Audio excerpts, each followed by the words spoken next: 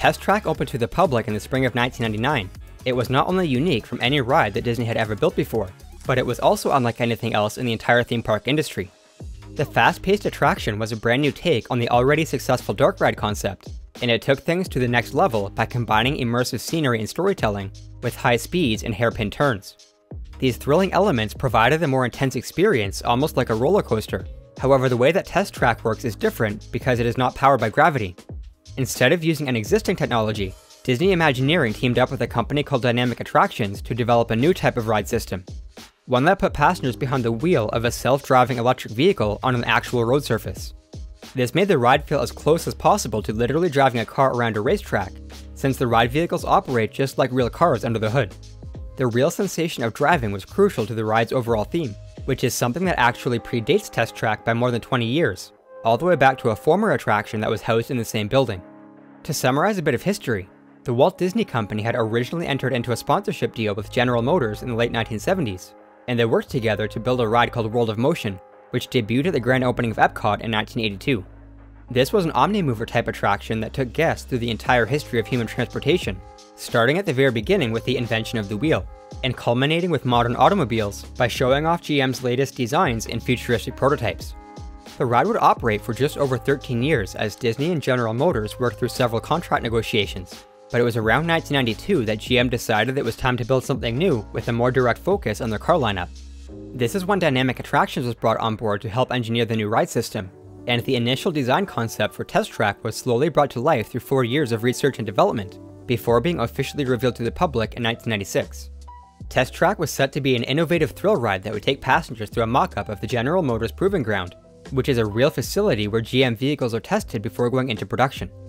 The central idea or storyline would essentially put the guests in place of crash test dummies as their vehicle is taken through a series of performance tests in different driving scenarios. These included an accelerated hill climb at a 15-degree angle, a suspension test on a variety of road surfaces, an anti-lock brake test with ABS turned both off and on, a series of environmental chambers for temperature and corrosion, and a handling test with blind turns and a near miss with a semi-truck. At the end of the ride, the grand finale would begin with a barrier test, where the car would accelerate towards a wall that opened at the very last second to reveal an outdoor track. Here the car would travel down a straightaway and through a boot-shaped turnaround, followed by a high-speed lap around the exterior of the building, reaching a top speed of 65 miles per hour before returning back inside. The attraction was originally expected to open in the spring of 1997, only 16 months after World of Motion was closed to make way for its construction. However, the ride was unfortunately plagued by technical issues that were discovered during initial testing. One of the most notable problems was related to the control system, which had to manage up to 29 vehicles on the course at any given time in order to meet capacity requirements. The software that was initially written to control the ride was only able to handle a maximum of 6 vehicles without crashing, and after extensive troubleshooting, it was eventually determined that the software had to be rewritten from scratch, a process that would take the engineers an extra year and a half to complete. Test Track would finally have a soft opening during the winter of 1998, but the ride was still prone to frequent errors and breakdowns at that time, and the official opening was delayed further until the spring of 1999, almost 2 years later than initially planned. Despite the extensive delays, Test Track still turned out to be a huge success for Disney, as well as a fan favorite among visitors, and it operated without any major changes until the spring of 2012. As the existing sponsorship deal with General Motors was coming to an end, GM ultimately decided that the ride needed another refresh in order to renew the contract. However, instead of constructing a whole new attraction, this time they would simply work with Disney to reskin the existing one, which would now focus on their Chevrolet lineup as opposed to GM as a whole. The ride closed for an 8-month refurbishment as the interior of the building was completely overhauled, and it reopened at the end of the year with a new modern theme that still remains in place today. Rather than maneuvering through a physical test facility, passengers now board a virtual car called a sim car, and they evaluate its performance in a simulated environment called the sim track. Guests have the opportunity to design their own concept vehicle in a Chevrolet design studio as they move through the queue, and that design gets paired to their respective sim car so they can see how it fares out on the course. This interactive system was created by a technology consulting company called Polysonics, who designed everything from the screens and user interface to the custom graphics and animations, as well as all of the underlying software for show control and RFID tracking. After a guest creates a custom vehicle in the design studio, This system then links that design to an RFID tag located in the guest's wristband or keycard, and the ride will display performance stats for the vehicle as they navigate around the track. This adds a level of interactivity and competition that wasn't present in the original version of Test Track. However, it is really just an overlay that has no real impact on the ride itself. The actual course is still exactly the same as it was before, but the various tests have been rethemed to evaluate four main criteria, which are capability, efficiency, responsiveness, and power. I think the idea that Disney and GM were going for with the sim track is that passengers are meant to be testing a car inside a computer simulation, just like one an automotive engineer might use when designing a new vehicle. However, I don't think the storyline is quite as clear as it was with the former Proving Ground. Nonetheless, the underlying ride system has remained effectively unchanged since Test Track first opened more than 20 years ago. The indoor portion of the attraction is housed inside a massive circular building with a diameter of 320 feet, and it contains more than 3 acres of total floor space. The building was originally constructed to resemble the wheel of a car in order to go along with the transportation theme for World of Motion, but of course the design is still equally fitting for Test Track. Under the roof, the ride layout is split between 2 primary levels. The lower level contains the station and loading area, as well as a backstage section leading to the maintenance bay, while the rest of the space is used for the queue, gift shop, vehicle displays, and mechanical rooms. The station is connected to a circular launch zone where the final safety checks are performed, and this leads into the 3-story hill climb up to the second level. All the dark ride scenes are packed in up here without much room to spare, and there are a couple of elevation changes between 0 and 12 feet off the ground, so the track can weave over and under itself. There is also a long section of storage track hidden in another backstage area, which runs underneath the responsiveness test and over to the far end of the capability test at the opposite end of the building. The sliding barrier wall is located in the northeast quadrant where the track exits to the outside, and the ride heads out and back through an employee parking lot before completing a lap around the building and re-entering back into the station. In total, the ride has almost exactly 1 mile of track, with about half a mile inside and half a mile outside, making it the longest track ride that Disney has built to date. And with a top speed of 65 miles per hour, it is also the fastest ride that Disney has ever built, thanks to the clever ride system from Dynamic Attractions. The way it works is similar to a slot car set, where the car has an electric motor that receives power through conductive strips embedded in the track, and it is guided along by a pin that runs in a small groove. Test Track is essentially just a life-size version of this, but with real cars and a more advanced control system. Each vehicle has 4 rubber tires that are in contact with the road surface, and these are the actual drive wheels that support the weight of the car and drive it forward.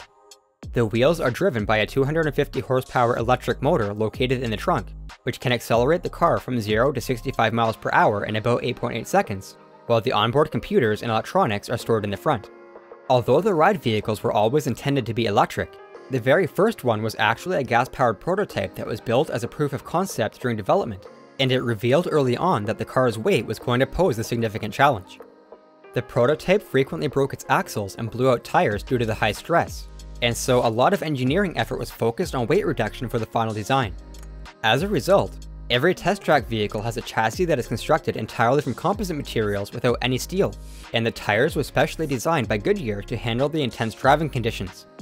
Goodyear went through several iterations as the ride was being tested in order to get the performance and drive quality just right, while also making sure that the tires could hold up to the 140 miles that each car travels per day.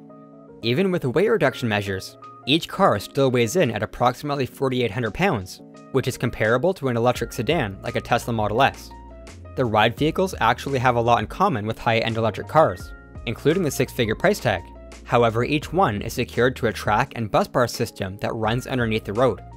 There are 2 bogies that extend below the chassis at the front and rear of the car, each with 8 wheels that lock the vehicle to a pair of rails just like a roller coaster.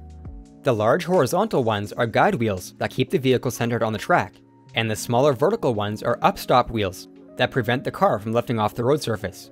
The road has a continuous opening down the center with 1 rail positioned on either side, and so the internal structure is basically 2 separate tracks that run parallel to each other, while the bogies travel down the middle.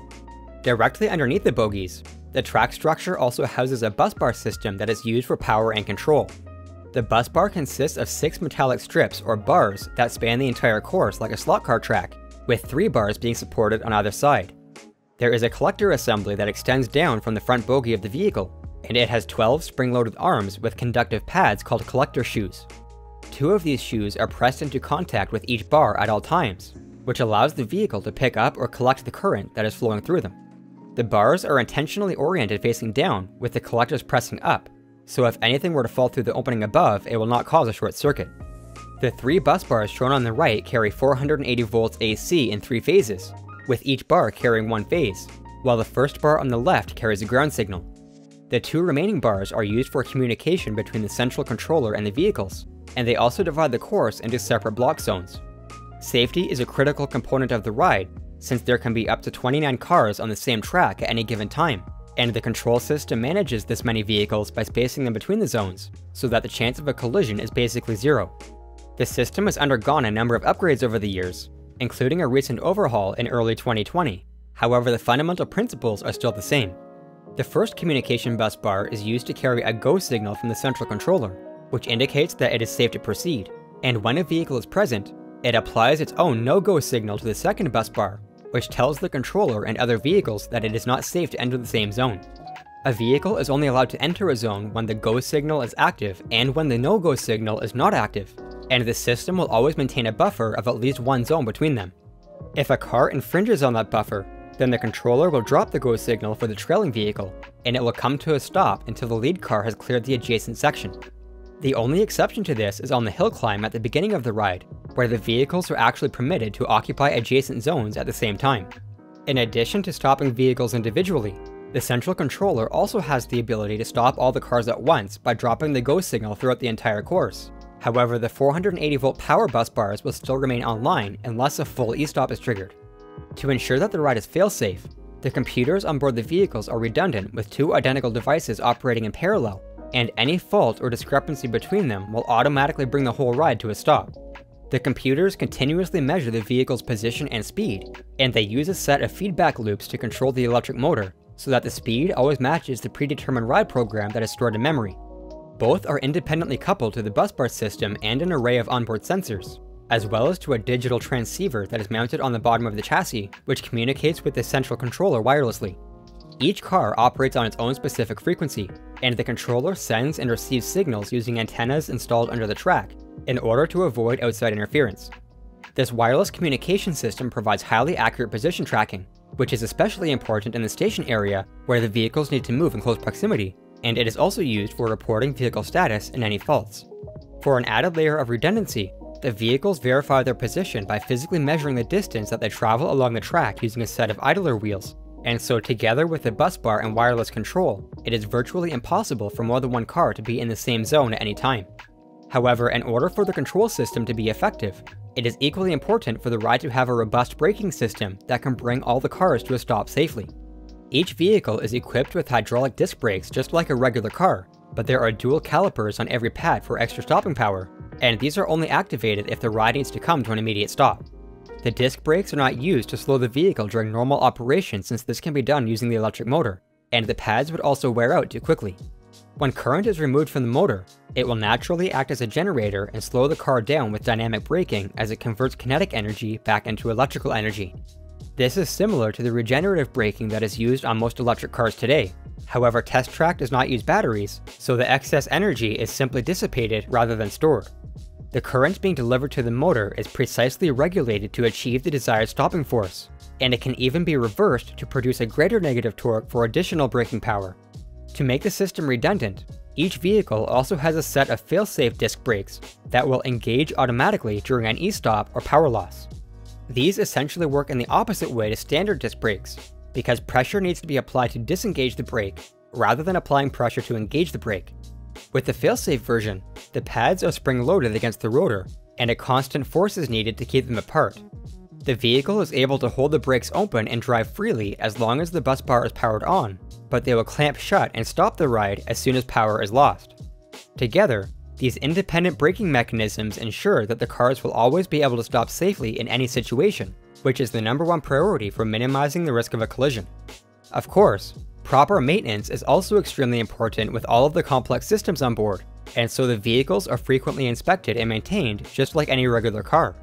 Plus, each one is routinely disassembled and fully rebuilt in order to check every component for damage and wear. If you take away the bogies, then each car is basically a real electric vehicle that requires the same level of care, and in theory, if you just added a battery and manual controls, then you could actually drive one down a city street. Now, even with all of the safety features and redundancies, one part of the ride that still seems slightly dangerous is the barrier wall that appears to open at the last second. Here, the sliding doors are equipped with sensors that will tell the controller to stop the car if they are not functioning properly, and even if that failed, the doors are actually constructed from a soft styrofoam material so the car can easily break through. This really exemplifies how Disney and Dynamic Attractions took every precaution to make the ride as safe as possible, which is exactly what should be done when designing a new type of attraction from the ground up. The innovative slot car system has proven to be successful despite the initial challenges to get it up and running, and it set the groundwork for future versions, like Radiator Springs Racers at Disney California Adventure and Journey to the Center of the Earth at Tokyo Disney Sea. The engineering behind Test Track was cutting edge in the industry when it opened more than 20 years ago, and I think the technology that drives this high-speed attraction is just as impressive today as it was back then. I hope you have enjoyed seeing how it all works, and I really need to give a big thanks to today's sponsor NordVPN for helping to make this video possible. Online privacy is a serious concern these days, whether you're streaming content and working from home, or maybe you're traveling to a hotel or a theme park and using public Wi-Fi. Regardless of how you use the internet, using NordVPN helps you to stay anonymous by routing your connection through an encrypted tunnel and masking your IP address. This prevents your service provider from tracking the websites that you visit, and it stops third parties and hackers from being able to access your personal data. Getting connected only takes a single click with the easy-to-use app on desktop, iOS, or Android, and you can connect up to 6 devices at once with no limit on bandwidth. In addition to online security, NordVPN can also be used to access geo-restricted web pages by selecting a server in another country, which allows you to access content that may not be available in your region. There's even an ad blocking feature built right into the app, so you can avoid malicious websites and hide intrusive advertising, including pop-ups and autoplay video ads. NordVPN is a powerful tool that puts you in complete control of your internet experience, and I definitely recommend giving them a try by going to nordvpn.com/artofengineering. They are currently offering a huge discount on a 2-year plan with 4 extra months for free, plus there's absolutely no risk with their 30-day money-back guarantee. That's nordvpn.com/artofengineering, or you can simply use the link in the description below. Don't forget to leave a like and hit subscribe if you enjoyed today's video, and remember to click the bell to get notified every time a new one comes out. I'd also love to hear any stories about your personal experience on Test Track down in the comments, and let me know if there are any other attractions that you would like to see covered on this channel next. As always, thanks so much for watching, and I'll see you in the next one.